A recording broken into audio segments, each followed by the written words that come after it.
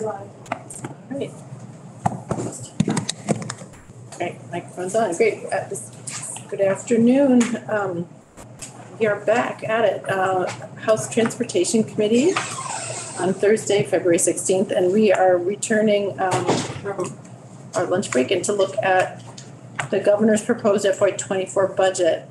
We have Bradley Kuchenberger in, who's our chief financial officer. And I think we have a half hour to do a couple of things that we wanted to talk about. The town highway programs. We'd had some discussion 10 days ago, we think it was, just to put a bow on some of that to really be sure that we're clear about that. And then I think you were also going to speak about municipal mitigation and better back roads. Is that correct? We're on the same page? Okay. Right. So let's start. You can introduce yourself for the record. Yeah. Thank you, Madam Chair. For the record, I'm Bradley Kuchenberger. I'm the Chief Financial Officer for the Agency of Transportation. Happy to be back, and we took some time since we last talked about the town highway grant program, specifically the Class 2 roadway and structures, and did a deep dive into some of the data that we pull or track and maintain out of the municipal highway grant system, and thought it'd be interesting to show you. So I've passed out hard copies, but it's also on the documents of the committee section of the legislator's website, and put it on the screen here. First is a summary of the last 3 fiscal years of the town highway Class 2 roadway and town highway structures programs. So what I'm trying to demonstrate from the agency perspective is, one, that we've awarded all of the appropriations that we receive in a given fiscal year, and also demonstrate the how the current year expenditures for the projects that we do award grants to the municipalities for actually flows, and what creates the kind of annual surplus scenario that we requested as reversion in the FY24 budget adjustment. So really the main points are to demonstrate that we award every dollar that we're appropriated in these programs, and that we fund those commitments. On the following pages, beyond the summary, I've listed out for your own perusal the actual, some examples of the projects that we award through 21, 22, and 23, the various programs. And you can review those, or maybe we'll go through an example one together. But you can review those at your own leisure to see what kind of projects there are and kind of how it all works. But I think ultimately I wanted to demonstrate the fact that this program is kind of always in arrears in paying for the commitments, because it's a reimbursement program for the projects that actually occur. And so if we take, for example, the town highway Class 2 roadway program on this summary page, we used FY21 as a way to kind of demonstrate how the program works. So we paused the awards and allotments that we give out to municipalities in 21 due to the budget constraints as a result of the pandemic. And even though we paused those programs and did not award any additional, but for, I think, one project for $175,000 that was left over from the year before, we still had to have an appropriation to pay for the previous year's expenditures. And by previous years, it could be multiple years. And so another way of thinking of this is, if theoretically at some point in the future, these programs morphed into something else and ended in the way that they're set up now, there would have to be an appropriation the following year to pay for the remainder of those projects. So I think fiscal year 21 is a perfect example of that. So then if we move into fiscal year 22, we're kind of demonstrating that in class 2 roadway and town highway structures, the appropriation was 15.3 million and 12.6 million respectively. We awarded in those specific years 14.8 and 12.25 in those years. You'll see that the numbers in 23 are higher than our appropriations, and those balance out to what our appropriations were. In some cases, we award a little bit more than we're appropriated because of the nature of construction projects and how things either accelerate or decelerate based on the actual conditions. We've also shown then that the current year expenditures are always significantly lower. And this trend dates back to the beginning of the program, really, and that the actual cost for the reimbursement of the projects that are at construction in a given fiscal year create a surplus situation. Now, that leaves us with a question at the next fiscal year. So if we're looking at fiscal year 22, which is what is demonstrated in the FY23 BAA and the FY24 budget, we came up with a surplus of 5.7 million in fiscal year 22 in roadway and 9.6 million in structures. And that's just a cash surplus. And of that, we reverted, we chose to carry forward about $1 million in roadway and 866,000 in structures, and proposed to revert the remainder of those dollars to use on the cash basis for additional investments in the state infrastructure. And we were able to make that choice because we looked forward into fiscal year 23 and noticed that we would be in just a perfectly fine budget scenario with reverting those funds and still being able to pay the commitments that we expected were coming due in fiscal year 23. And you'll notice that we're still in a surplus situation as we're coming towards the end of fiscal year 23, certainly well past the prime time of construction season in that particular fiscal year. So it looks as if we'll be faced with a similar choice and analysis in fiscal year 23 on what to do with those surplus cash funds. We haven't, and we won't until the fiscal year closes, really dig into that analysis, but we'll either choose to carry forward the balance to pay for the next year's commitments, or we'll revert them, or some combination thereof will be our recommendation. We have a question from Representative Shaw. So, Brad, I'm wondering if the term surplus is confusing. Yeah. Because what I think I heard is you allocate, but you don't appropriate all the funds in the grant. Yeah. In the grant year. So the funds aren't really surplus; they're committed funds, but not being used in the year that they were put in the budget.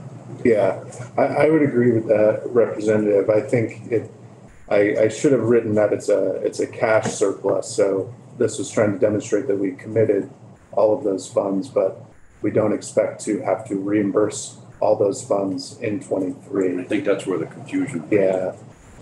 So we call it something else. Yeah, certainly. Or on this spreadsheet. Yeah. It's to VLCT. For sure. We will. I can change that terminology. Yeah. And of course we've had continuing discussions with VLCT, and we've come to an agreement that we'll be more proactive in our communications and our plans. Just one credit card surplus, Yeah, you could. Yeah, you could. that's the way I look at it. Yeah, You know, it kicking is. the can It down is. the road. Yeah. Yeah. So has VLCT seen this yet? Yes, I presented this similar document yesterday to Central So Transportation, she was in and yesterday looking for. yeah. And so I think these have been publicly circulated. Thank you.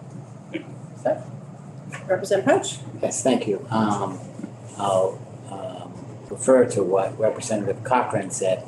We kind of are kicking the can down the road. I mean, because it seems like we appropriate the money, you award that grant amount in that amount. Obviously, the town doesn't spend it all, so there's some of that money is unspent. A small portion you carry forward, and then the rest of it goes back into the transportation budget. So in effect, the following year, you need to reappropriate the money to finish those projects. I would agree with the concept of what you said, Representative. What I would disagree on is the timing. So these projects have, in some cases, a multi-year window of reimbursement, and it is that I wouldn't phrase it that we're kicking the can down the road, is that we've made commitments to town that we will honor 100%. It's that we don't need to tie up that cash in a specific fund to wait for those payments to come due while we can reinvest them in a different place. There will always be payments in arrears in this program until it would ever hypothetically come to an end, which I'm not proposing at all, but just in a conceptual manner, there will always be a tail end of payments due for this appropriation. Yeah, doesn't, for me, it just doesn't it feels like if we appropriate the money, we should have it there. So when it's time, rather than wait for the next year to again allocate the money to finish the bill. But. Understood. Well, I think there's sometimes, let me just clarify, this is not a new practice. This is something that we have done as a way to manage, it's almost like a cash flow management. And so we heard, and correct me, Bradley, if I'm wrong, we heard that some towns think they're gonna do projects, some don't. So putting aside that money for projects that don't happen then also means that we can't do projects that could happen. I mean, that's the downside of if we were to just hold money on the side for 30 months, right? Which is potentially the window that projects can potentially be completed within. Correct, and it's a similar practice to how we operate with FHWA. So we are in the relationship with FHWA, we are the towns in this scenario, and they are the state. And they do the same exact thing, is that we obligate funds and they authorize us to obligate funds towards a project. But they don't give us the money until we actually have expenditures due. And I think it's really the nature of how all large-scale infrastructure transportation projects are funded, and it's a common practice, and how you get the most projects out of your given limited resources as you can, right? So there is a cost benefit to both holding those funds in reserve, and there's a cost benefit to operating the practice that we propose as well. And we've chosen to request that we think the costs are lesser. Thank you. Kate? Yeah, just to play devil's advocate for a moment, is there a percentage of projects that just end up never getting built or completed, maybe? I cannot answer that question. I can get back to you though with the program managers who will have a better understanding of what those percentages are.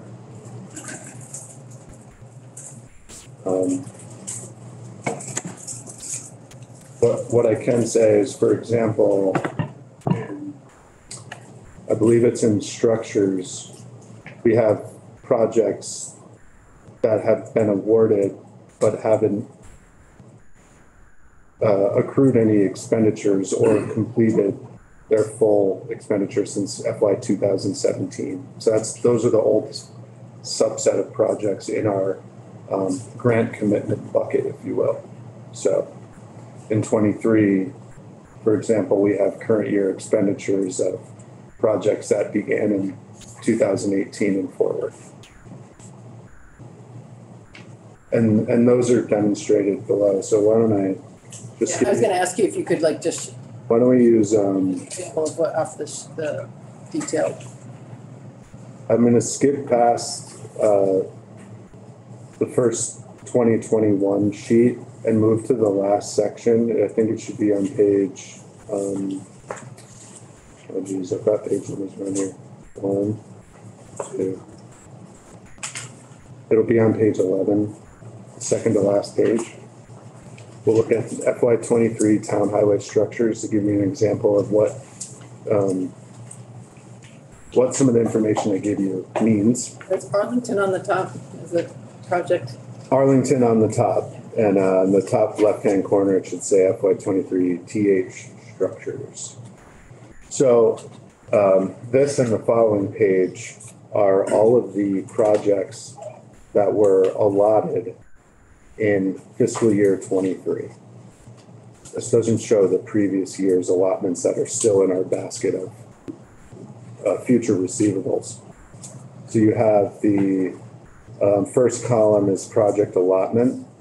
So that's how much of grants were awarded to that particular project. The second column is the total estimated project costs, which we keep for reference for future. The balance between either the amount we've awarded and the project estimated cost would be assumed by the towns in this case. And then we have the current year expenditures. So you'll see for a number of projects, even though we've awarded those grants, they haven't gone to construction because they do have an extended timeline in which to obligate.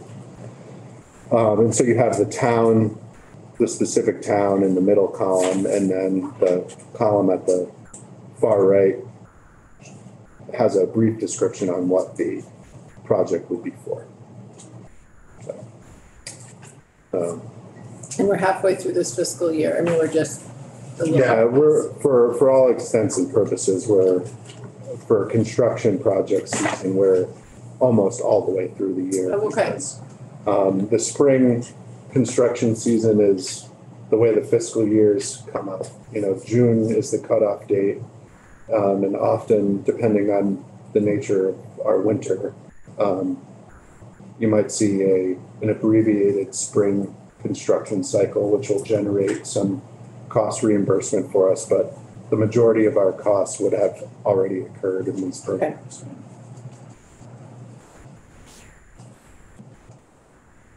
Did I see a hand over, Representative Burke?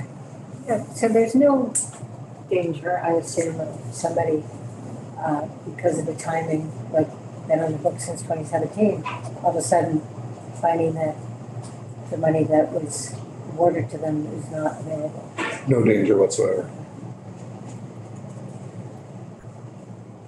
And I think that was, thank you for putting that point on it, because that's what the fear was, that there's no that the awards have been made, there's no danger that that money is going away. Yeah. This is really an accounting, so. Well, if the committee feels satisfied, Yeah. for this, I'm yeah. not satisfied, but it is. But this what is it what, Never yeah. I guess the only question, have we ever run, I mean, doing it, I mean, it seems like it's the common practice for the agency, and have we ever deficit spent? No. We do have Bradley to go, well, this will be the last question. One last question. So the in FY 21 though, that was 1 year because of the pandemic where we didn't allocate all of the funds. We did not allocate any new funds, right, in 2021, but we had a small appropriation to pay for previous year's funds, which we had spent down.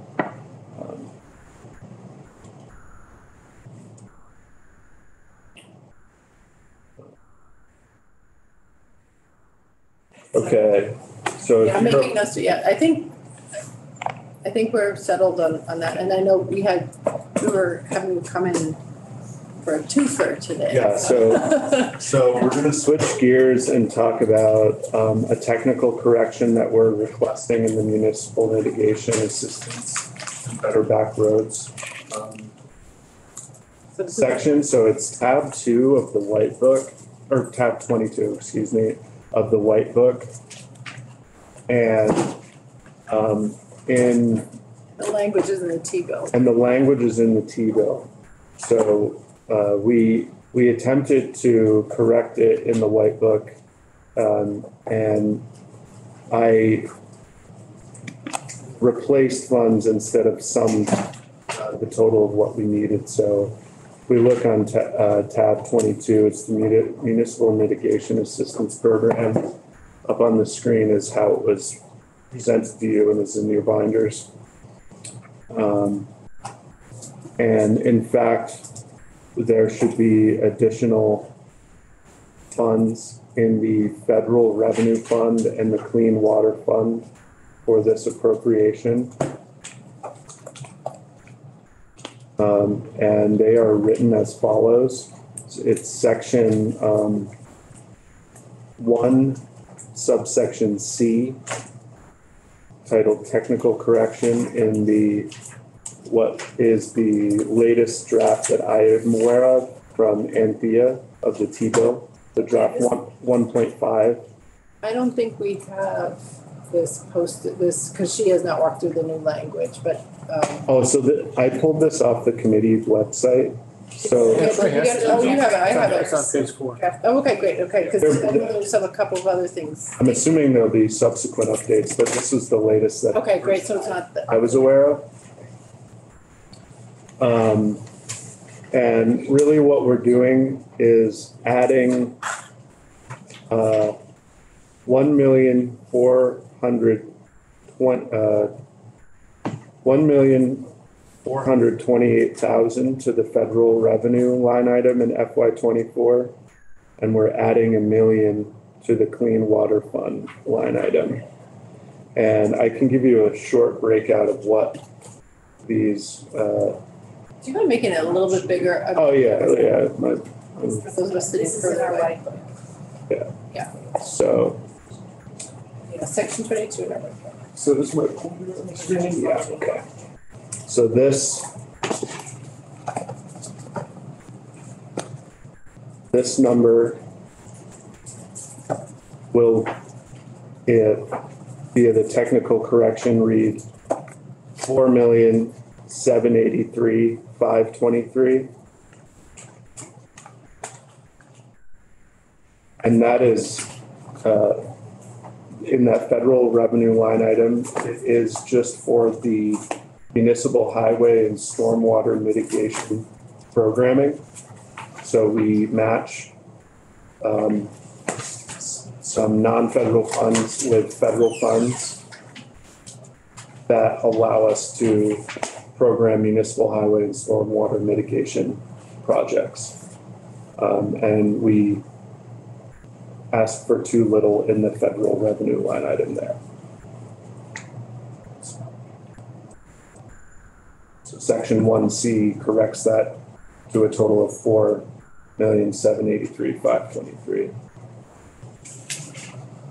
Additionally, in the section right below, the Clean Water Fund, and this was approved by the Clean Water Board, who manages these clean water funds. The full FY24 appropriation should be $5 million instead of $4 million. So $3 million goes to grants and aid, and this is for basically stormwater runoff type projects throughout the state and our municipalities. $1 million goes to the Better Roads grants, and $1 million is a match, which was a congressionally directed spending, I believe, for the Missisquoi Basin. I believe that was a Senator Sanders project, which we were able to match with clean water funds of $1 million. Would you mind saying, it's, what was the first number, was it 3 3 million for grants and aid. We're not seeing those numbers right now, right? No, I'm just describing them. So the, Uh, and so ne- the- this, so the 4 million is with this language will be changed to 5 million Yeah, for the Clean Water Fund, and that was approved by the Clean Water Board. That was Correct. part of their recommend, okay. yeah, and what I would say is if you do have specific questions about those programs and those dollars, Joel Perigo will be in your committee next Tuesday, I believe. And I conferred with him before meeting with you today, and he's a better liaison for describing the specifics of the projects. And just to round it out, we are not asking for any change to the transportation fund line of 705,000. And that's broken out into 2 separate pots. There's 440,000 for the Better Back Roads initiative, and 265,000 goes to make our stormwater utility payments for those necessary assets across the state. And that is not a change from 23. We're continuing the same amount of funding in those programs.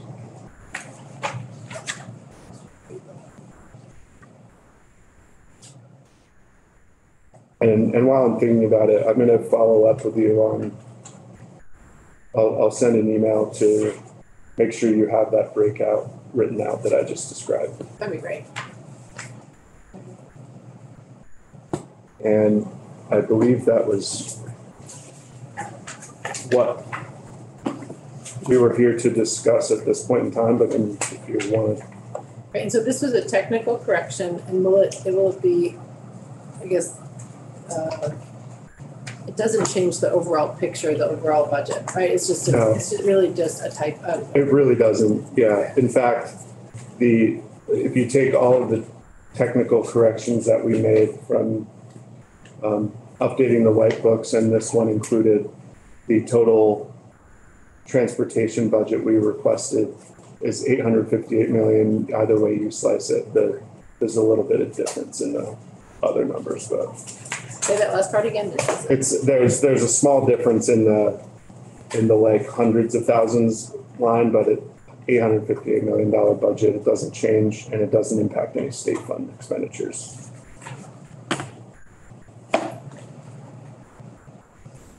Any questions from the committee? All right, so this will be, when we go through, we'll be going through the policy, this is the time to ask.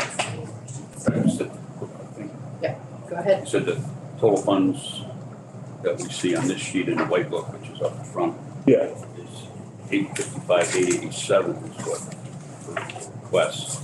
yeah, with these technical corrections, it'll be 858 million. 858. Yeah. Thank you.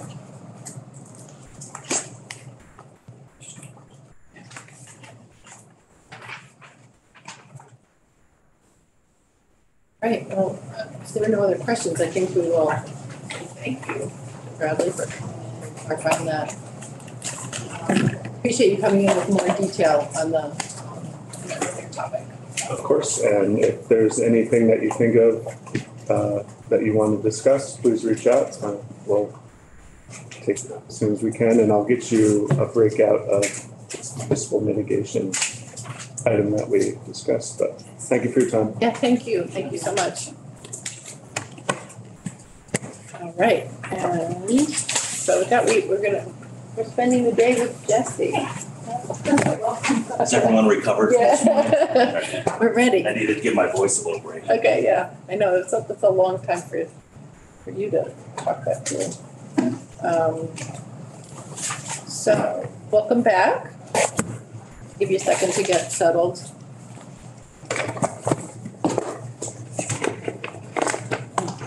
A second to clear my desk.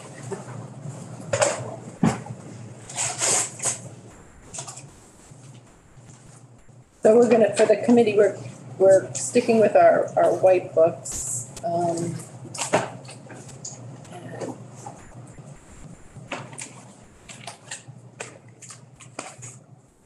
And so Jesse, what section are you gonna be, which section would you like to continue? So we completed paving and roadway this morning, and the last program for me is traffic and safety, which is tab 5E. I probably should have, once we get going, I should have asked you to identify yourself. So for the record, my name is Jesse Devlin. I am the program manager for the Highway Safety and Design section at VTrans. And we'll be continuing kind of the line by line look at the funding profile for the traffic and safety program for the FY24 budget. Similar to this morning, we'll utilize the summary sheets that are located at the start of tab 5E. And I'll walk through the projects, give a general high-level scope overview of kind of what type of project it is, what bin it fits in, and what kind of funding we're proposing in FY24. So if the committee is ready, I will get to it. Let's go. Okay. So first project on the list is in Arlington, and this is an intersection improvement project at the intersection of Route 313 and Warmbrook Road. This is proposing the installation of a roundabout at this site. We're proposing PE or design funds in FY24.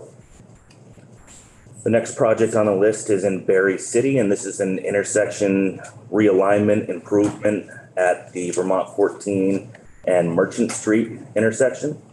We have construction funding proposed in FY24, and this is a primary construction in calendar 23.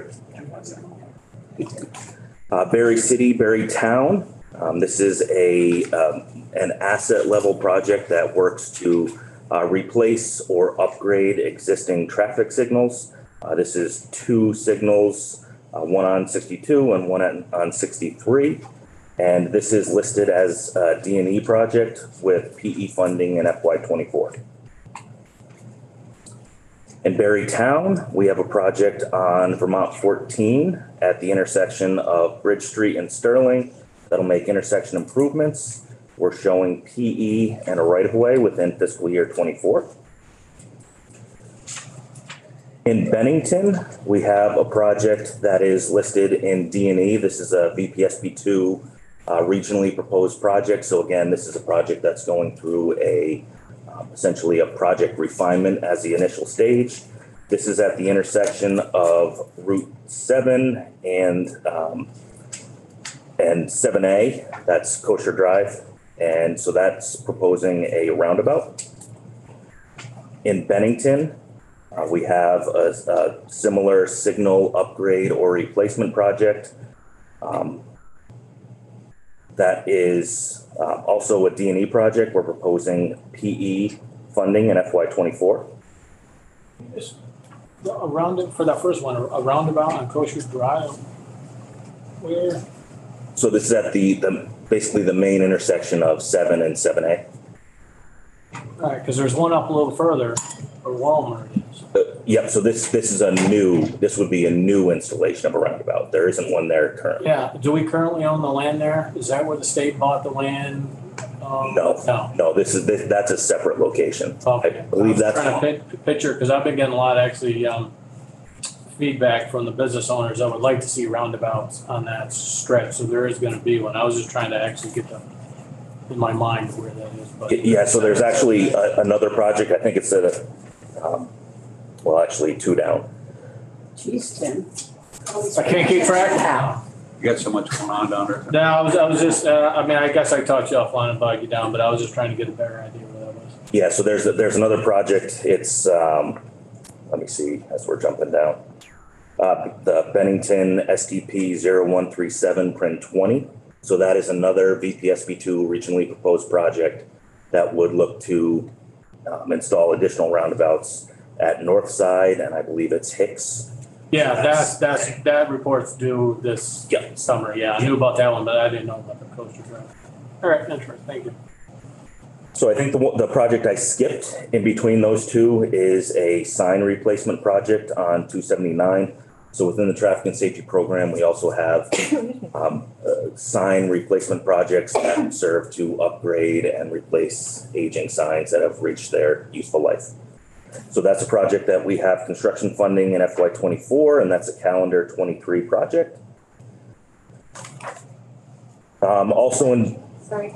yes, Representative Dodge, yeah. So like over $2.5 million, are those, lights or what do you mean by signs? so these are sign replacement projects. So I believe in Bennington, these also have overhead signs, so that would be like a sign bridge that's placed on it. And sometimes with those types of installs, the new requirements for signs have resulted in larger signs. That also means we may need to upgrade some features like that. So that's unique for a lot of sign jobs, but I know in Bennington that is a feature that will be replaced as well.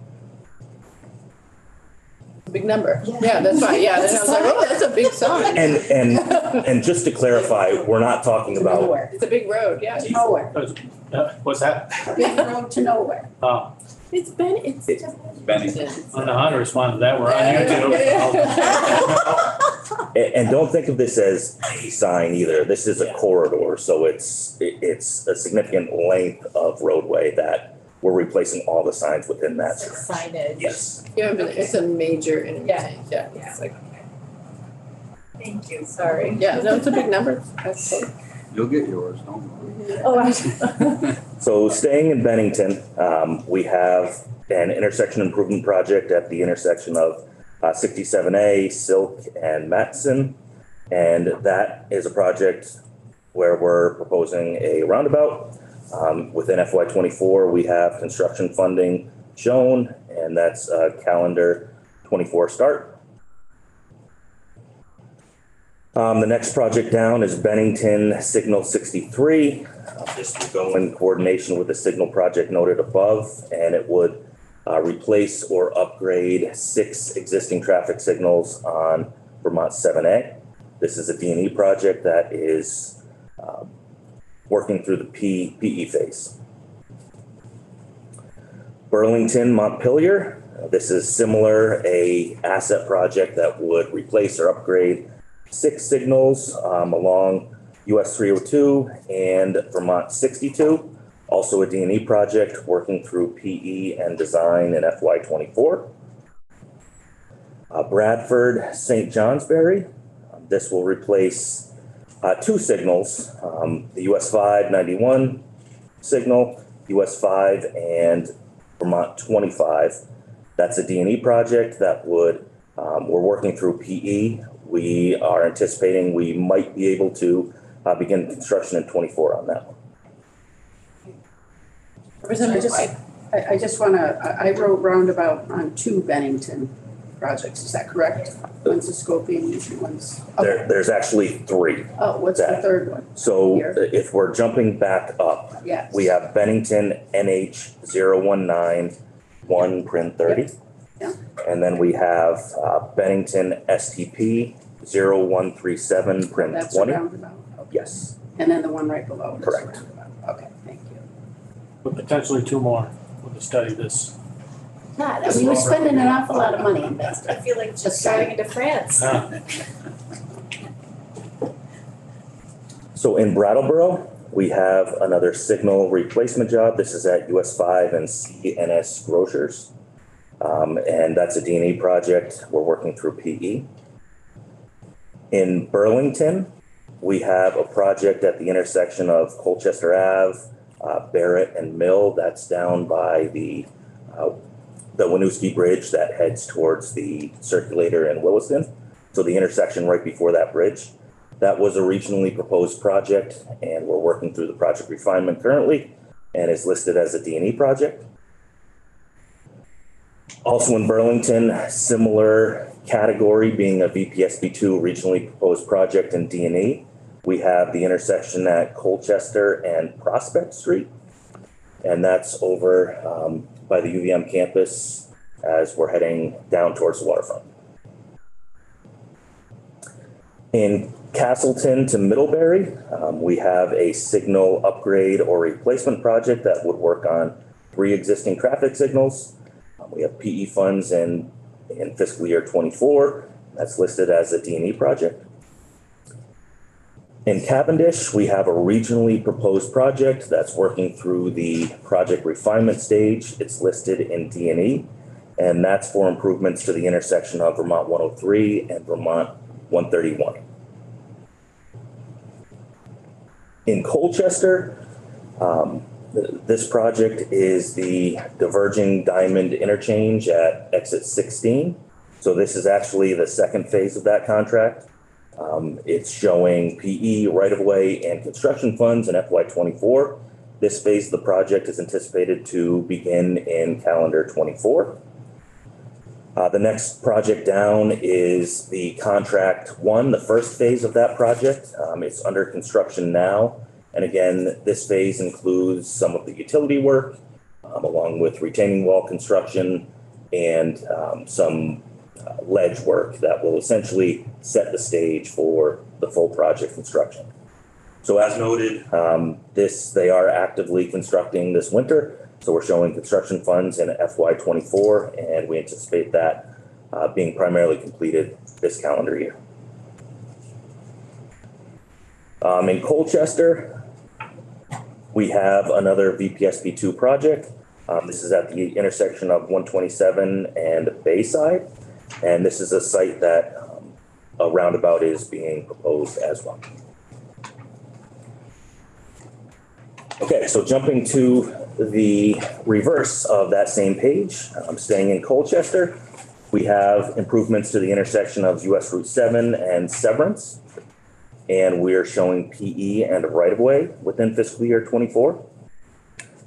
Colchester, Essex, this is along the Vermont 15 corridor, and it's serving to replace or upgrade the existing signal systems, and this would be in coordination with the paving project that we talked about earlier as well. The next project is kind of a line item for crash reporting, and this funding assists with maintaining and ensuring that we have a system that can collect the data associated with crashes that occur on the system. Statewide. Statewide, correct. Derby Newport, this is another asset level project that will work to replace or upgrade signal systems. There's 3 proposed with this project, 191 in Western, US 5 in Quarry, and US 5 and Shattuck. This is a D&E project with PE funding in FY24. Jesse, could I interrupt you to go back one? So I'm noticing with most of these projects, with the exception of very few, it's federal funding that we're drawing down for these projects. So with the crash reporting, I see though that's one that we have state funds. And can you just explain the rationale behind what would require a state match in that case? Yep. Yeah. So within the traffic and safety program in general, again, the primary scope of projects is safety and mobility. And with our FHWA funds, there is a large amount of funds that we get to be 100% federal that would be meeting safety initiatives and meet a safety scope. And there's certain categories where there's an increased federal share that would kind of bump it from our typical 80 federal, 20 state split to a 90-10. So this is an initiative that would fall into that increased federal share, but would still have some state funds tacked to it. Gotcha. Yeah, you'll see as you go through, the majority of this program is 100% federal. There's a select few projects that would have some state funding. Okay, thank you for helping me understand that.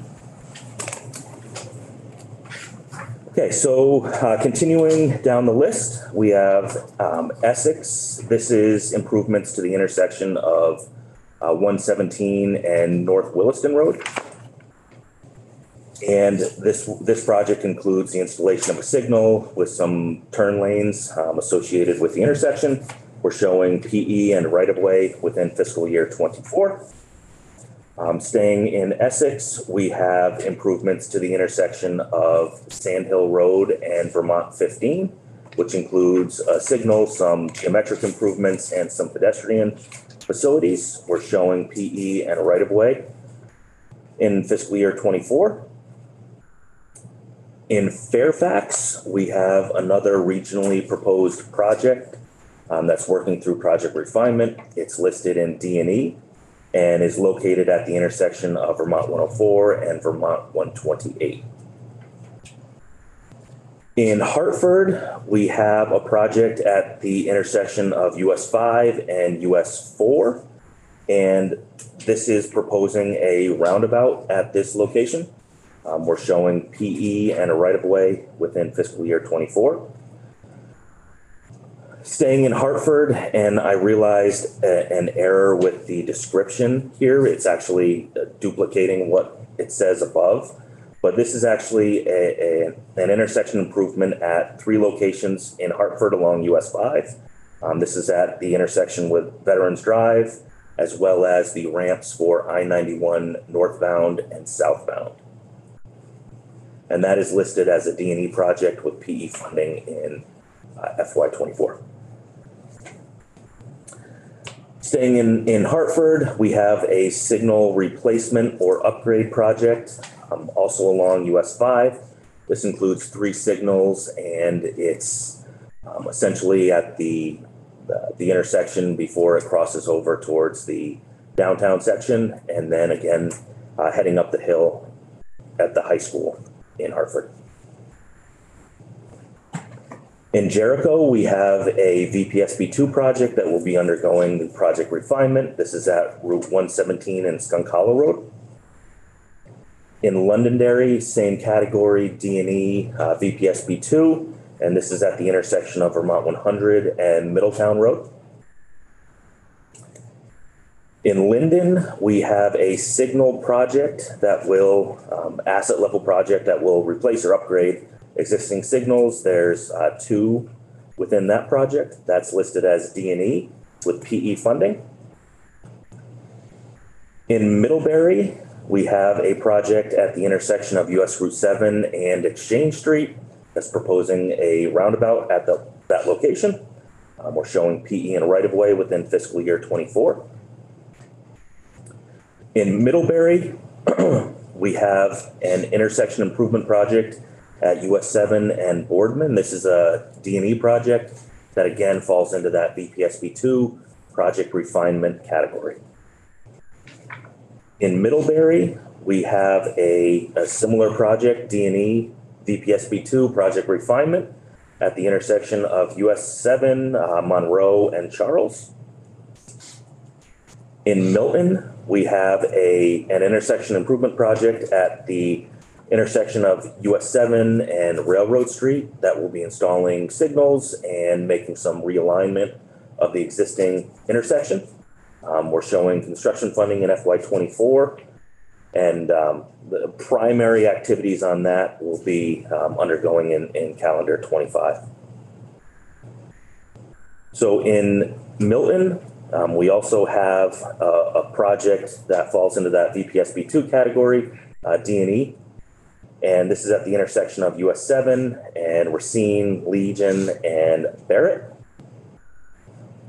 In Morristown, we have a VPSB2 project listed in D&E that's undergoing the project refinement at the intersection of the alternate Route 100 and Stafford Ave intersection. In New Haven, we have a project at the intersection of Vermont 17 and East Street. This project will be making some vertical alignment improvements to Vermont 17 to improve sight distance and removing a Y intersection and creating a T intersection. And this project shows construction funding in FY24 and will be under construction this calendar year.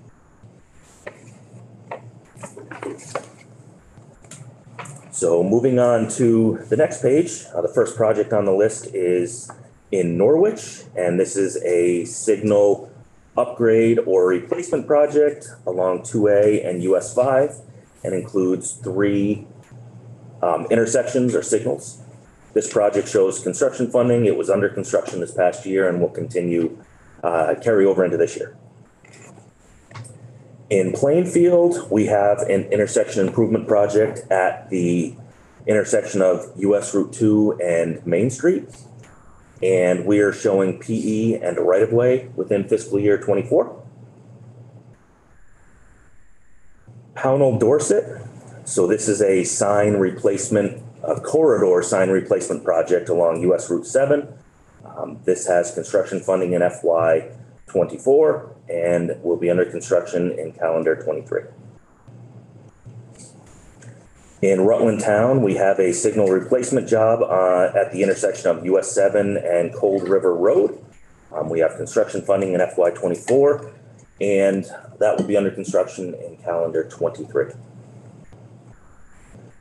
In Shelburne, we have a regionally proposed project that's listed in D&E and is undergoing project refinement stage as we speak, and this is at the intersection of US Route 7 and Harbor Road. In South Burlington, same category, regionally proposed project, will undergo a project refinement, and this is at the intersection of Route 116 and Cheese Factory Road. We're showing PE funds in FY 24. The next project is in South Burlington, and this is a municipally managed project. And this is for some signal improvements at the exit 14 interchange. Bless you. In Springfield, we have another regionally proposed project that will undergo project refinement. It's listed in D&E and is looking at 4 intersections in Springfield along Route 100. The intersections are at the intersection with 106, with Valley Road, with Summer, and with South Street. In St. Albans, we have improvements to the Vermont 104 exit 19 intersection. The initial proposal is a roundabout at this location. It's listed as D&E, and we're showing PE funds within FY 24. St. Albans Town, where this is another signal asset replacement upgrade project. We have 2 signals within this project. We're showing construction funding in FY 24 and physical construction we anticipate in calendar year 24. In St. George, we have a project at the intersection of Vermont 116 and Vermont 2A. The proposal here is a roundabout. We're showing PE funds within FY 24, and that's a D&E project. So we're transitioning into the statewide now. So I'm going to take this and ask questions as you will. I'll try to kind of summarize and work through it. The first project listed is the Governor's Highway Safety Program. And this is kind of a line item that really works to focus on statewide behavioral highway safety. And it contributes funds towards education, impaired driving, seatbelt use, and really goes towards those more behavioral side of roadway safety. The next project down is HRRR PRIN 25. And this is improvements on the local network that help to identify and delineate and make improvements to curves that may be of higher risk on the local network. So that has construction funding in FY 24 and is anticipated to be under construction in calendar year 23. Similarly, we have another HRRR project, PRIN 26, that we are working on PE in FY 24. And the next project down, and this gets to the question from the session earlier this morning about safety, you'll see the designation of HSIP, and that refers to Highway Safety Improvement Plan. And this, we have several line items within this budget that work to do several things around safety. It works to really collect data and understand what the safety needs are on our system. It provides funding to have staff and consultants help with that effort. It defines money that will work to look at that safety data and identify projects on the state system that are more systemic in nature, meaning it may not be resulting in crashes at that location, but the underlying characteristics of the road, whether that's the sharpness of a curve or the delineation of a curve or the steepness of a roadside, may be of a higher risk. So we're looking for more of a programmatic way where we can address some of these higher risk locations. And that's both on the state network and the rural local network, and also providing some opportunities for municipalities to identify these types of issues on their roads and identify funding that can be used to make those types of repairs. So we're jumping back to the question from earlier this morning in terms of how the safety data is being used. This HSIP program is really trying to take it to the next step, where instead of just looking at some of those higher crash locations, which may result in improvements that are absolutely valid and necessary, but they're larger scale projects at higher volume roadways and in higher populated areas. With the HSIP, it's really looking at that statewide data and trying to identify the countermeasures that we can apply across the system as a whole, and also still identifying those site-specific type of treatments that will help to reduce crashes across the network. And we're also using this information, jumping back to the paving discussion from earlier this morning, we're using this in developing, the scope for those projects as well, because you think about some systemic type countermeasures, we're talking about centerline rumble stripes, flattening slopes, those types of elements that we're incorporating on more than just safety projects. We're doing them across the board. Okay, so the next project down is this statewide SHSP project, and this is the Strategic Highway Safety Plan, and similar to HSIP, it kind of develops that framework for safety priorities for the agency. It's developing some of the key emphasis areas that we want to focus on. So these could be things like intersections, bike ped safety, run off the road type crashes, and those are some examples of the emphasis areas we've been looking at and trying to develop countermeasures for. So I kind of touched on HSIP as a whole, but kind of just jumping through, we have Print 11, and that's really focused on a lot of the data analysis. Print 13, this is really some of the staffing, the funding for staffing to assist with the data collection, the data analysis, and the screening. Turning the page over, Print 15. So this is looking at systemic type projects for our system. Print 16 is systemic type projects on the local network. So again, those activities would be helping to identify key locations that we can advance as a project. HSIP Print 17. So this is the municipal funding that I was talking about. We anticipate being able to open this up for the municipalities to identify locations that are key from a safety perspective to them, and would meet certain criteria associated with safety as a whole in terms of the countermeasures that we're looking to implement, and would provide some funding to municipalities to complete that work. It can be any kind of road. I mean, it can be on any kind, like a dirt road, a paved road. Correct. So with the HSIP effort, we're really trying to get to the data driven.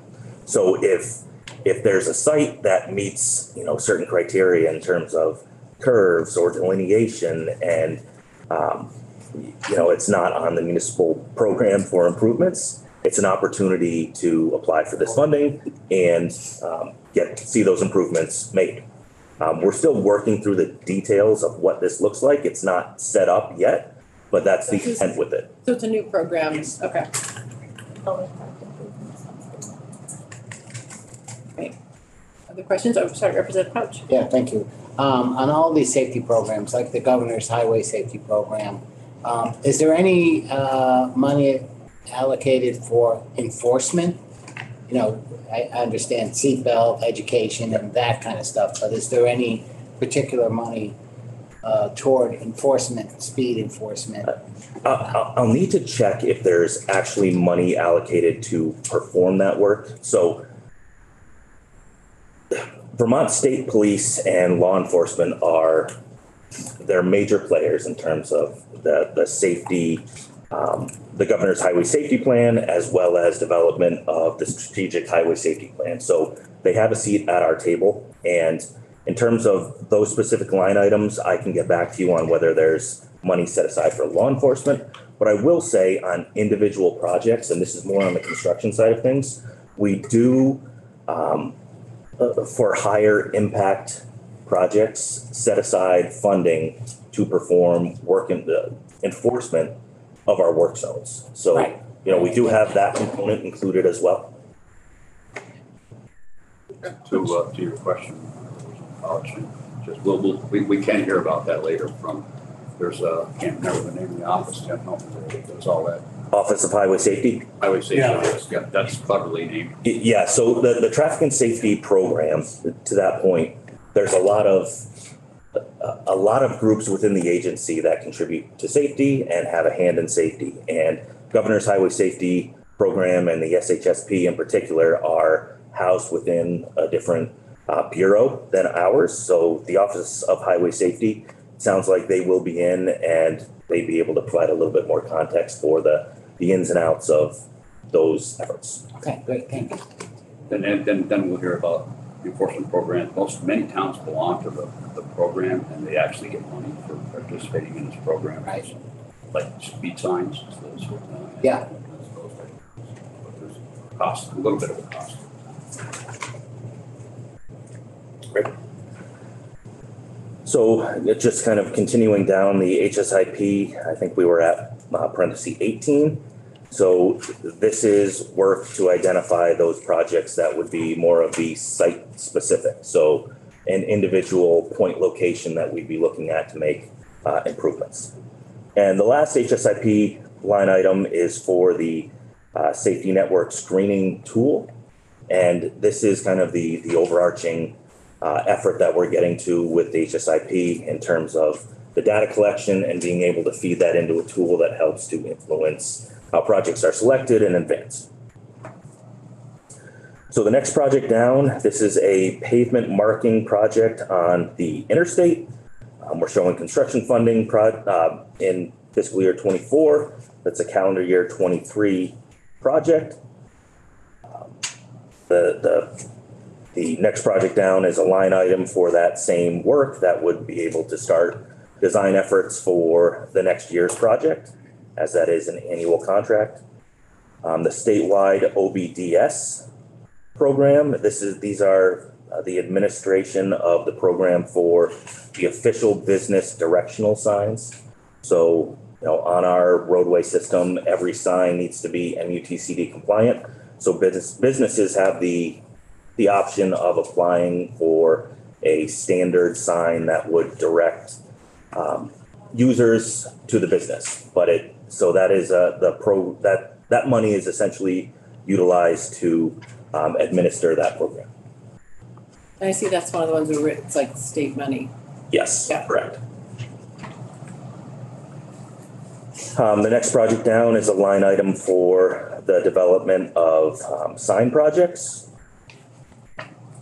Continuing down, a statewide line item for signal maintenance. We have a line item for pavement marking, so this would be more on the state system.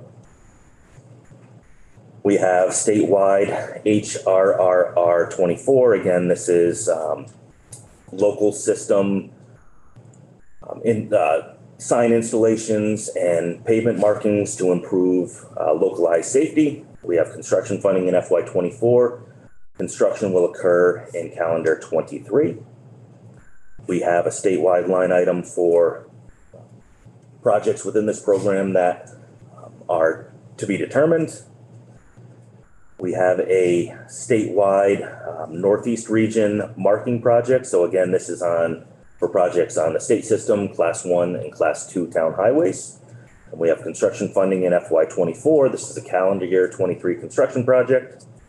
Similarly, we have a Northeast project and a South project. All of those have construction funding in FY '24, calendar year '23 construction. Next project on the list is in Stowe. This is a regionally proposed project that's advancing through project refinement. It's in the D&E phase, and it is at the intersection of Vermont 108 and Loose Hill Road. Staying in Stowe, we have a signal installation at the intersection of Vermont 100 and West Hill Road. This was under construction this past year and is carrying over into the current year. Stowe Cambridge, this is on 108 and is a D&E project that is looking at potential alternatives to the challenge of stuck trucks on the notch. Yep. It's our new favorite word for those of us who are new to the committee, stuckage. Yep, so there's a consultant on board that's looking at potential alternatives to help to mitigate that. How long, that problem's been around for a while, right? It has. So is this consultant gonna find a new? Well, so there's been incremental steps that have been taken throughout the years in terms of, signage and notification well in advance of, I trust that. I do. I think I could be tired as a. keep kind of going further and further. $1,000 for Patty. But I think they're looking at, more substantial infrastructure type changes that might be able to, more closely look at truck dimensions prior to getting to that point. Uh-huh. So it is a planning effort at this stage, but it's looking at a wide range of alternatives. And that's that's a piece that is also being managed by the Office of Highway Safety. So it might be one that they could provide a little bit more insight in terms of, the specifics on the alternatives that are being considered or at least looked into at this stage. So the last project on this list is in Swanton, and this is at the exit 21 interchange. And this is a regionally proposed project that's advancing through the project refinement stage. Moving on to the last page, we have a project in Waitsfield, also a regionally proposed project that's listed in D&E. This is at the intersection of Route 100 and Route 17. So we're showing PE funds within FY '24. Wallingford Rutland Town is a signal replacement or upgrade project that will address 3 signals along the US 7 corridor. This is listed as a D&E project with PE funds in FY '24. Weathersfield, similar scope. This is at the intersection of Vermont 131 and US 5. We're working through PE currently. In Williston, we have improvements to the Vermont 2A and Industrial Ave intersection. I know we mentioned the US 2 Industrial Ave. This is on the other side of Industrial Ave. So we are working through PE within FY '24. And the last project on this list is also in Williston, and this is at the US 2 and Trader Lane intersection. And this is one you'll see that is actually utilizing state funds. And this is in coordination with some developer work that's ongoing in Williston that will help to kind of build out that grid street network off of Marshall Ave and kind of behind the Texas Roadhouse and such. That's what I have. All right. I think that reached the end. So for a total of, the grand total. Yep, so the total budget, we're at about $46.5 million. And the majority of that, again, is federally funded. Thank you so much. There might be a couple questions. So I think Representative Pouch and Representative Bartholomew. Thank you. Can you just describe you know, how some projects don't go through the D&E, but some do? And what percentage of ones that are on the D&E actually move forward? So the D&E list are projects that will have funding. Like, all So, right, so so there's a commitment at already. correct. It's just the construction window is not defined or it's outside that window. So that could mean one of two things. It could mean it's a complex project that, you know, will take a lot of resources in terms of design, permitting, and right-of-way that pushes it out beyond that window. Or it could be, and this is the case with a lot of these signal replacement jobs, they were recently programmed, so a full schedule is not defined at the time of this budget. So they're listed as D&E, and we're advancing them from a design perspective. And within the next budget cycle, we'll have construction plans. Not all of them, but a portion of them will pop into the project. Correct. Correct. Thank you. Okay, great. Representative Bartholomew? Looking at the statewide governor's highway safety program, Mhm. that's a lot of money. Can you say more about, it's $6.5 million. Yeah, and this is to Representative Shaw's comment. I can provide a breakdown. I'll get a breakdown and provide it to the committee in terms of kind of how that money is allocated and distributed. But the appropriate team to kind of talk about that will be the Office of Highway Safety. So I can get you the preview of kind of how that 6 million is broken down. And then that group will be able to, you know, fill in the details on that when they come in to speak with you. Saw the ad for the Super Bowl. Yeah, so so that's the educational piece and, you know, where some of the money goes towards. Gotta ask how they spent $6 million. I don't think it works like that, but yeah. If it did, we got some, yeah. We have some questions about that. Well, Jesse, this is great. It's really, and it's also really nice to spend so much of our day with you. So thank you so much for this. If we have, I mean, I know I have a question about in relationship to a bill that's coming to our committee that I might want to talk to you about that might be able to. So I might be reaching out to you. But if other committee members, we have your info. Absolutely. So I know that was a little bit dry and there's not a lot of detail with it. So if there's questions about individual projects, you can reach out to me, or if they're front of the book, they will also have contact information for the project manager. Okay. Well, thank you so much. Thank you so much. And for the committee, you'll notice that Chris Roop joined us on Zoom, and so the item that we were going to do before, that we were going to do before lunch, we're going to do now, which is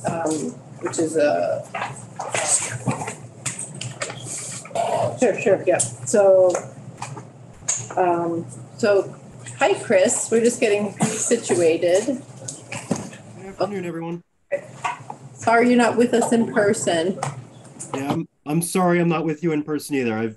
Fortunately, it's not COVID, but something's going around. So don't want to, I would rather spare you all from picking up and contracting whatever's been lodged in my throat the last couple of days. Yeah, no, thank you for not sharing. It's always better to stay home. So there's some documents on our committee webpage, and for those who gets printed copies, I think you do, Leonard. I think these guys have some. So, okay, and here's Anthea too. All right, so just as those go around. So just to kind of set us up, the committee might recall we had, I think it was last week? Gosh, weeks feel, there's a lot that we pack into a week. So we had a drive-through of a bill that's in House Judiciary Committee, H53, an act relating to driver license suspensions. And we got to hear, we got a walkthrough from Anthea about the bill, and we had a member, Representative Dolan, who's a bill sponsor and on that committee in here.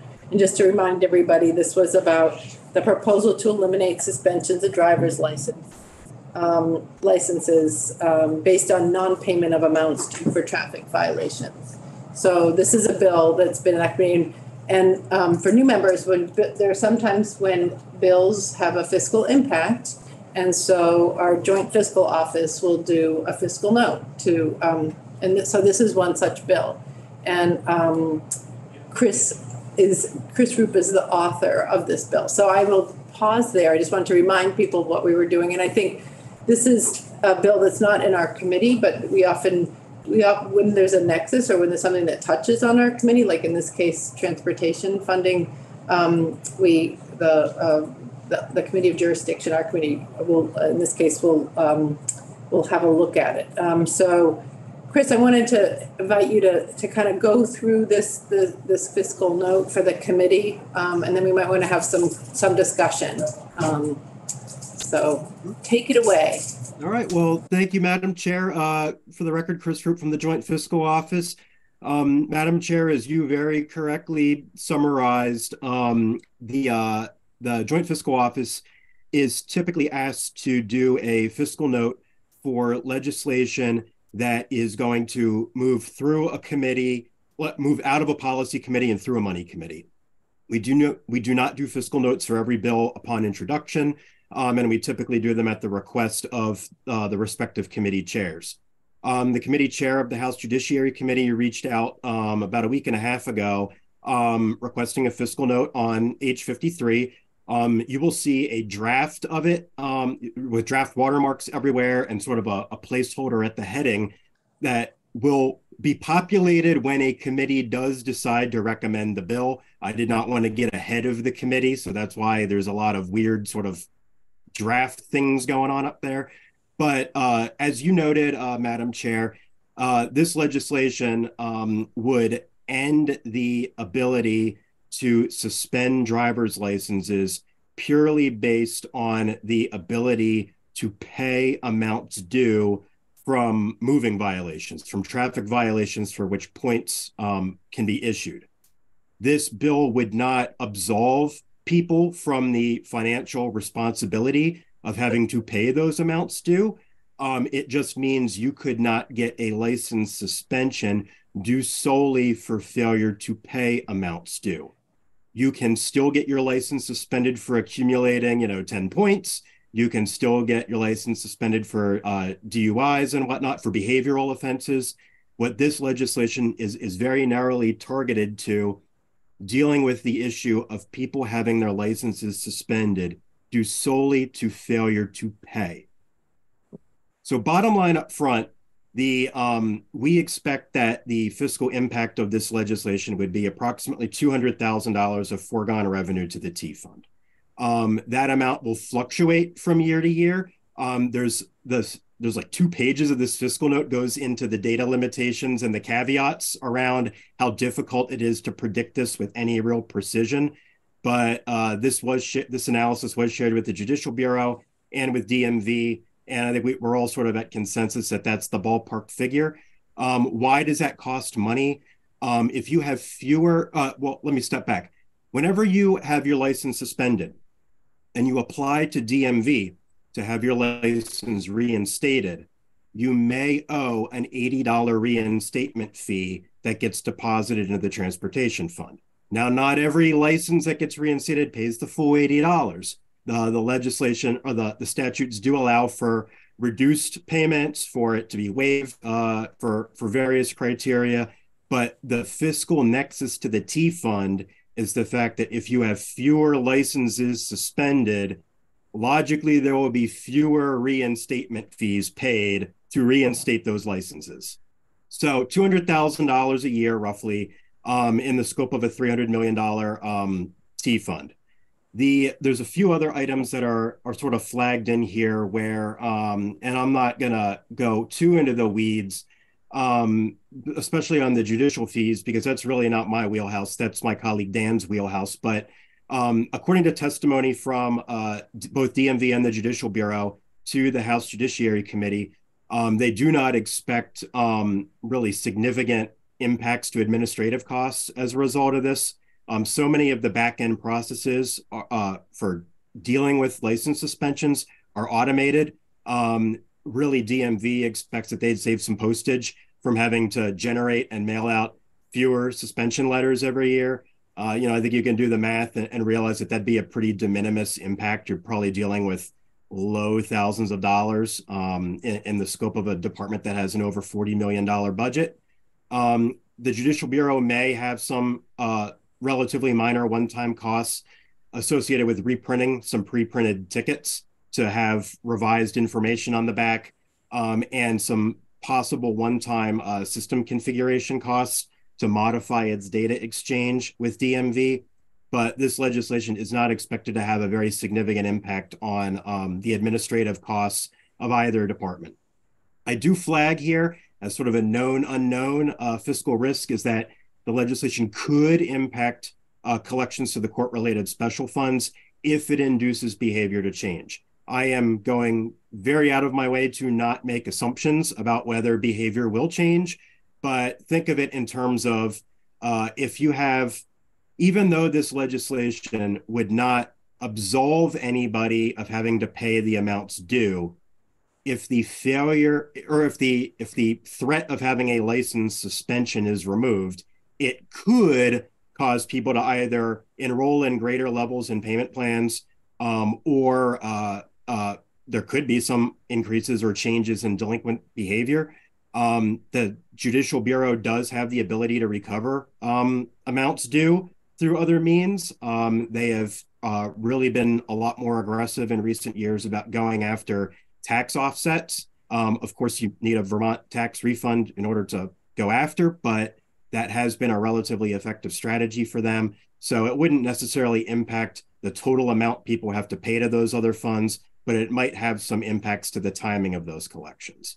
But for the interests of this committee, I think the number one thing to keep in mind is roughly $200,000 a year revenue loss from just fewer reinstatement fees being collected. And that's the fiscal note in a nutshell. Okay, so there might be a couple of questions, but one of the first ones I have is, so would this have an impact on this fiscal year if this is passed, or would it be the following fiscal year? Do you know? If there's any impacts to this fiscal year, I expect them to be really, really small. The bill does take effect on passage. So, we don't know when on passage would be, but we're getting pretty close to the end of the fiscal year. So I expect most of the impacts would be prospective. And again, we're dealing with a pretty small amount of money in the big picture of the T fund. So I should have been clear. I think it's like, but it would have an impact on FY24. So on the revenue in FY24, correct? It would. Is it, or it would, right? Okay. Yep. And moving forward after that. And moving forward after that. So one other thing I would just flag, Madam Chair, is that this is one of many, many small revenue items that goes into the sort of bucket of miscellaneous T-fund revenues. Any one of those individual items can be pretty hard to predict from year to year and exhibit quite a bit of volatility from year to year. So, I don't want anybody to think that VTrans makes their decisions whether or not to pursue a project based solely on whether enough tickets are being written on any given year. I mean, these are revenue projections that are made with a lot of variables, a lot of sort of historic data in mind. So obviously a $200,000 hit would have to be made up for somehow, but that is well within the range of what is managerially possible. Yeah. So I hear what you're saying, but it is in our the budget that we're looking at, and your point, I think what you're saying is that those are projections. You never know if $200,000 is coming in. So I know that to put this in context, I know because I'd served on House Corrections and Institutions, there's a look at like some of the fees that we were assessing and looking at. We were assessing some of the fees for people to be supervised coming out of incarcerated settings and a number of other places. And I think this is kind of part of a number of other pieces of legislation being considered, is if that's really the way we want to be getting revenue coming in in certain areas. So I think that's a little bit of context. But the other question I had, Chris, for you is like, we have taxes and we have fees, and like this $80 fee that we're assessing for what sounds like it doesn't cost the state anything to do. Like, it sounds like it's a very simple back office procedure. I mean, I guess I'm asking the question that you probably can't answer, but like, how do we figure out what these fees should be, and like, when is it a tax and when is it a fee, and do you have any thoughts on that? Like, Yeah, that's a really good question. I'm going to defer to my colleague Anthea from Ledge Council, who was kind enough to join us. I think something to keep in mind is the transportation world with fees can look a little different than a lot of other worlds with fees, where, it doesn't cost $80 for, what you pay in your driver's license fees or your registrations doesn't purely cover the cost of, the person who's processing your application. DMV collects far more in fee revenue than they spend, but it supports the rest of the transportation program in general. So motorists are paying these fees, and not only does it go to sort of the regulatory function of DMV, but that money also goes to support the condition of the roads, the basic maintenance, as you all know, a portion of the state police budget to also enforce motor vehicle laws. So it's not like the fee very, very narrowly covers the specific cost of the specific transaction. These fees sort of support the transportation sphere writ large, and they are, Anthea can get more into the weeds of this, but I think one of the key distinctions of a tax or a fee is a fee tends to be a charge that's assessed for a service or a product on a specified class of individuals or entities. It's not, unlike a tax, which is imposed on everybody, here these fees are being imposed on motorists. And, having a driver's license is a privilege. It's not a right. So I know Anthea is joining us by Zoom, and I know she has a little person who is homesick with her. So I don't know if she's. Yes. Oh, so I'm here. Yes, great. Okay, so Anthea Dexter Cooper from the Office of Legislative Counsel. I do have someone with me, so I'm going to keep my video off. I don't have a ton more to add beyond what Chris said. So in statute, and Chris did get most of this definition, maybe from memory, which is impressive. In 32 VSA section 602 subdivision 2A, it says a fee is a monetary charge by an agency or the judiciary for a service or product provided to or the regulation of specified classes of individuals or entities. There is not a definition of tax in statute, but Black's Law Dictionary defines tax as a pecuniary burden laid upon individuals or property to support the government and is a payment exacted by legislative authority. Essential characteristics of a tax are that it is not a voluntary payment or donation, but an enforced contribution exacted pursuant to legislative authority. So as Chris was getting to, there's a lot of blur there.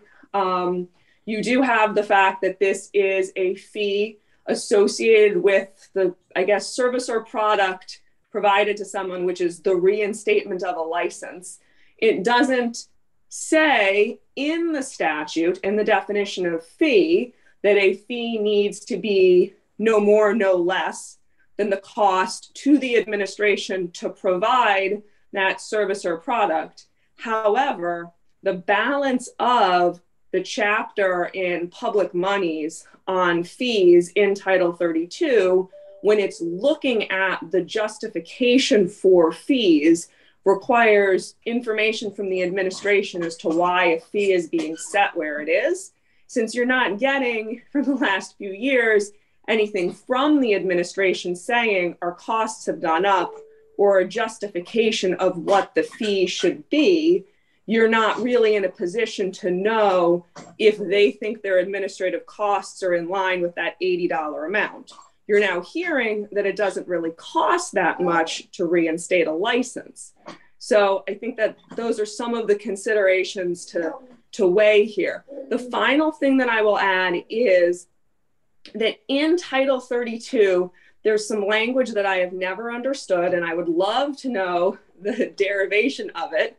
It was added in 2006, and it says that the following charges are exempt from the provisions of the subchapter on executive and judicial branch fees. And then it goes on to say, except for the purposes of section 605, that's the fee report of this title, motor vehicle and other highway user fees authorized by the General Assembly for the support of the Transportation Fund. I don't know how broad that exception is. Is it saying that a fee doesn't need to be linked to a service or product that's being provided? Is it saying it doesn't need to be tethered to the administrative cost? I'm not sure. I haven't been able to find anything in statute that helps me answer that question, but there is that distinctive language that's different for the fees related to the transportation fund in Title 32. Okay, nothing is ever simple, is it? Not with this. All right. Will the committee members have questions for either Chris or Anthea on this? I think, well, we don't have possession of this bill. I think we should probably take a straw poll of the committee, and if we need more vote from the committee. If the committee's ready, when the committee's ready. So, but this is a time to ask some questions. Are there any other questions I'm seeing? Well, I don't think I'm going to take a straw poll yet. I'd like to read this and kind of digest it and at least read the bill. I haven't even read the bill yet. We had a walkthrough with Anthea last week. I don't think I was here for it. Right. So we got a pretty, and we had so we have it on we have the bill and we had that testimony, and we had a member from House Judiciary come in. We can have somebody come in again, but I know. No, that's not necessary. Yeah, no, it's I read the bill. And yeah. That's why I wanted to get this out there before the committee, that we wanted to have this opportunity to do this, and then to overnight. I think that the House Judiciary Committee is hoping to vote this out possibly before the end of the week. So, go ahead. I'm sorry. So we did have somebody that came in from the committee and whatnot. Did the DMV make an opinion on? Yeah, they have no opinion. Neutral. Yeah, they were here in the room. That's fine. Okay. Yep. So, She sat over there when she said Deputy Commissioner Smith and I think Commissioner Manoli was in for part of it, but were here. They were also in, as I think it's in this fiscal note, they were also in House Judiciary giving testimony, and they were neutral on it. But that's a good question. So just to remind all of us. They were over there when they did that. Should say they were neutral before the $200,000 hit to them. Yeah, we didn't know about that. Okay, so they didn't know this. Not that that's going to change things. I just remember there was some uncertainty about when she came in from the committee about where it was going to go or how quickly or whatever they were doing at the time. From who? From the commissioner? No, when she was testifying from the committee, it was saying the bill's not finished yet, or it's not ironed out yet, or something to that effect. So that was last week, and so they worked on it. I mean, but I don't think the language of the bill. Let's ask Anthea though. Anthea, has the language of the bill changed since you came in to our committee? No, it is not, and I haven't been asked to draft any amendments yet. So I think if they vote it out tomorrow, it is as it was introduced without any amendments. Exactly. Yeah. And I don't know. I can check to see. Chris, when you did the fiscal note, had DMV weighed in on the money piece? I thought that they had, but does that help me understand that? Because I don't recall if DMV took a position of support or opposition to the bill. I mean, they have weighed in on the fiscal analysis and provided me the data that I requested and reviewed the fiscal note. I think we're in agreement of the dollar figures. I just don't recall if they took a position on the underlying policy issue. And one thing to sort of keep in mind is the revenue collected from this fee goes to the T fund, and DMV obviously is supported from appropriations from the T fund, but it's not like this money goes directly to DMV for DMV to keep, the way like professional licensure fees might work, staying in sort of those separate accounts. So this sort of goes into the bigger pot, the big $300 million mixing bowl that you all then get to figure out how to divvy up, and DMV gets a piece of that. It's really our decision, is what you're saying. It's really the legislature's decision about, because we're dealing with our budget is the revenue coming, funding some of this. I think the interesting question for me would be in hearing Anthea talk about there may not be any linkage between the fee and the cost of the actual work. Is a $200,000, if they don't do the work, is there any hit to the DNV budget because they haven't provided a service? But it may be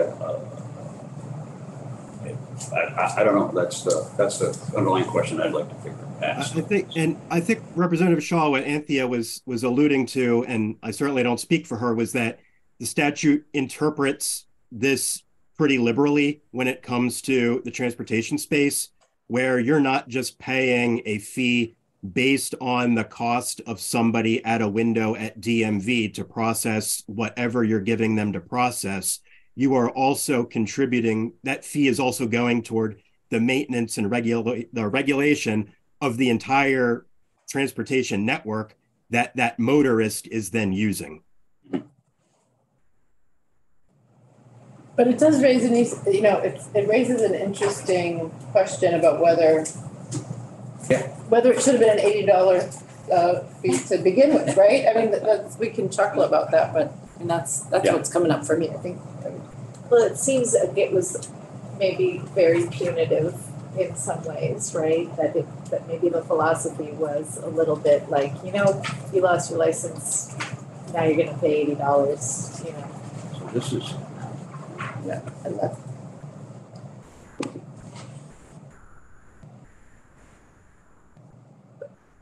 Do I have it right that? Go ahead, please, yeah. So am I interpreting this correctly that 43% of suspensions are for non-payment? Of unique individual suspensions, yes. So 4,000 people, 3,999 people, individuals have lost their licenses because of just non-payment. In calendar 22, yeah, they were suspended for, those are unique individuals suspended due to non-payment of traffic violations. Those numbers are down significantly from where they were about a decade ago. Yeah, and that's, I think, the reason. I mean, what You have to pay the $80 to get a reinstatement. Well, what we heard though is that because it still points on a person's license, right? So if they get 10 points on their license will be removed. But this is just addressing that one time and the having this moving violation and having your license suspended for non-payment of a fee. And we did hear from the sponsor of the bill that there was data that shows like people then can't get to work. I mean, we hear about that in transportation, like the people are not able to get to work because of a suspended license. So I mean, we could do a couple things. We could hear again from somebody from judiciary. We could certainly have if people do want to hear from the deputy commissioner, we can see if they could come in tomorrow. But I at least want to give people an overnight to think about this. It's a 4-page fiscal note, and then we will not be taking a roll call committee vote on this. It would be a straw poll.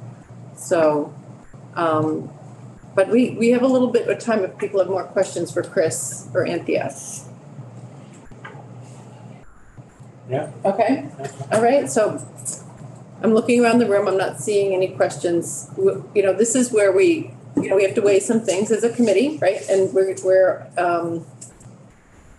and that will be where we will have to come to you will each have to come to a decision on how you think about this. So, all right. Well, with that, I give you 15 minutes before the floor. And that's okay, right? So, thanks, right? It's nice to have a little bit of a break. Like we're having 0 minutes between exactly overlap minutes here. It's so nice to have a little bit of breathing room. So with that, thank you, Chris and Anthea, for joining. I hope to see you in person soon. Thank you again. And with that, I think we will end our live. Okay.